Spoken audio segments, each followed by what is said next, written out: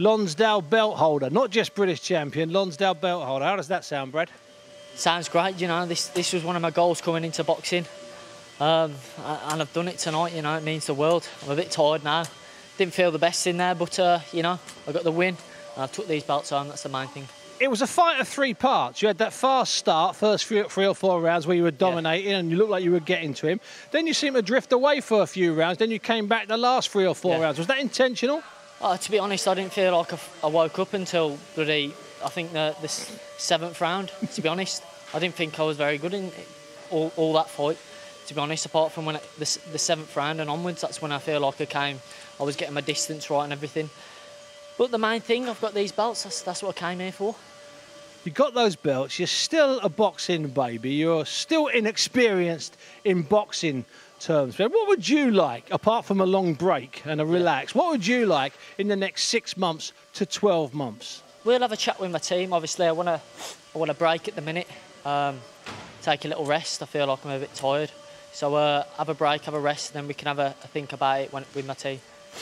Because it's now 5 British title fights in 16 months. You're in rarefied company for guys that have done that. I know that we've all been in lockdown, and in theory you've just been driving around and cycling. You've not been overtraining. But do you feel a bit tired from that 16 months of preparing for 12-round fights, Brad? You're only normal. I do feel tired, and with this lockdown, you know, all I've been doing, working and training. There's no play.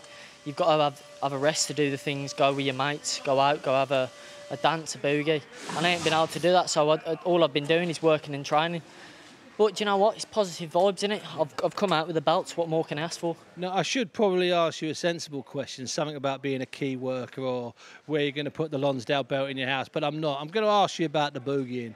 It is all about just going out and having a proper Saturday night special, isn't it? Of course, that's what I've missed, you know. I don't drink, I don't do anything like that, so I just go out for a little dance, and I miss that little two-stepper, and I can't wait to do that with my boys.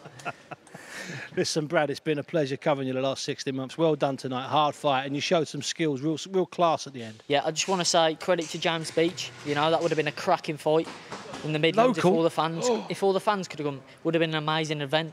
And also I want to thank my sponsors, Warren Dyson, Emporium Gym, Knockout Diner, Fenham Boxing with my gloves, Foster Litchfield, Knockout Diner, LA Roofing, Baxter Williams, Nankang, PCA Physical. They've all helped me through this lockdown, getting the facilities with the training as well. You ain't missed any out, have you? No. Good, thank God. So, listen, you go off, get changed, back to the hotel, get boogie in tomorrow night. Paul, he might be young, but he can talk, and what's more, he can certainly fight.